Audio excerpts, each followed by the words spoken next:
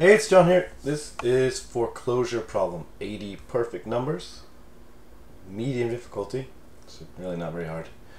Basically take the divisors of a number, add them up, and then see if it's the same as the input number, and that makes it a perfect number. So let's just do it.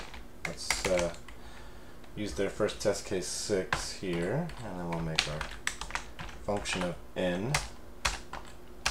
And then we're going to be threading some stuff here. And what we want to do is take the range from 1 to n, which is a little excessive. We don't need to go that far, but just for simplicity's sake, we'll just do 1 through n. And that gives us 1, 2, 3, 4, 5. And then we're going to filter that list to be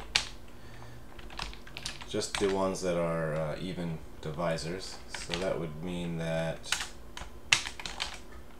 the remainder is equal to 0 when we divide our input n by the number in the range.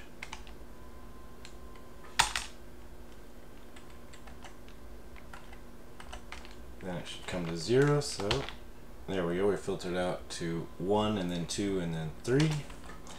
And we want to reduce that with plus.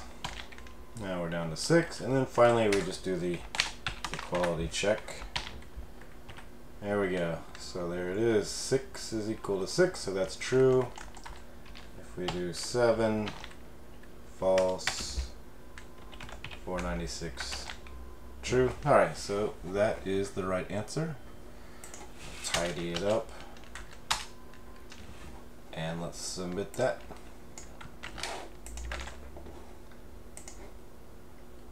Green, green, green, green, green. Alright, we got it. Thank you for watching.